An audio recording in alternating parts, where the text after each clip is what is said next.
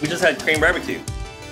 We kind of wanted to bring everyone together at ChefSteps because a surprising amount of people here have not had it, and so we wanted to share it with everyone. It's been a success so far. So.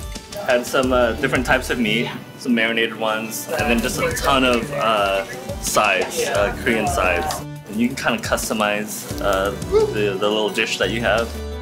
If you want it saltier, if you want it fattier, more cooked, less cooked.